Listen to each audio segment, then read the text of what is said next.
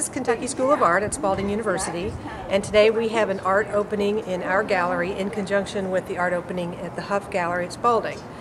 In our gallery we have Gwendolyn Kelly, and there are 3 artists opening in the Huff Gallery, and they are fiber artists. So in the efforts to make this an event, with other activities going on, we thought, what project can we do outside that would be fiber oriented to go with that art opening, and we decided to do a knit bombing event. What is knit bombing?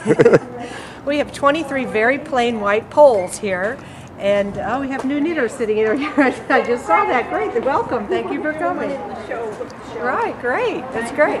So we put it out to the community. We used Facebook, website, all kinds of, went to the Louisville area fiber artists and some more groups to find knitters, crocheters, creative types who wanted to come decorate the poles with knitted materials.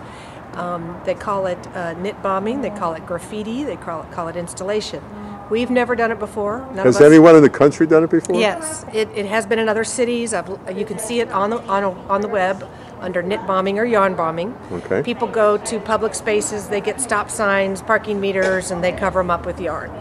And so we thought, well, this is a good temporary installation to make this look much more artistic and get the community involved. We like to do events here where we can get the community. And it's a nice harbinger to spring, too, with That's all the right. bright colors. Perfect day. Perfect day. All right. Thanks very much, Casey. Yeah.